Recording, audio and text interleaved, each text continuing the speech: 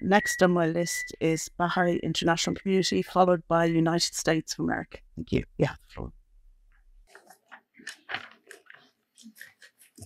Thank you, Madam Moderator, Your Excellencies, distinguished guests. My name is Sina Varai from the Brussels office of the Baha'i International Community, which represents the worldwide Baha'i community to the European institutions. Racism, xenophobia, discrimination, and intolerance do not only deprive a portion of humanity of the opportunity to cultivate and express the full range of their capability, but also hinder societal progress by acting as an obstacle to its peace, development, and stability. Addressing these issues at their roots goes beyond merely implementing the necessary legal measures.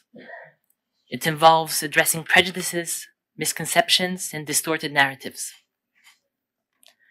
These challenges can only be addressed at both the individual and community levels when people from diverse backgrounds have the opportunity to engage meaningfully beyond occasional encounters.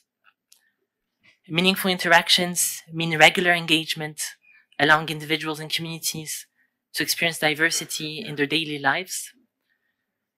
Meaningful interactions involve collaboration and working on joint projects together.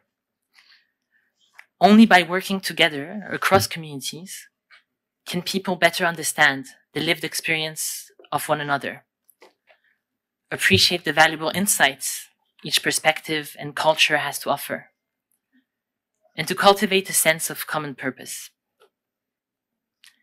And how can we create more opportunities for children and youth to develop friendships across communities? How can we ensure that an increasing number of citizens of all ages, social, ethnic, or religious backgrounds discuss common aspirations for their neighborhoods, their families, or their environment, learn to identify challenges and opportunities together, and work together on joint endeavors? Essential to the above is the encouraging role of institutional actors. What are the policy implications of viewing every resident as a valuable contributor with unique capabilities? How can institutional actors co-create spaces, initiatives, and projects alongside the local population, in line with the habits and dynamics of the local community?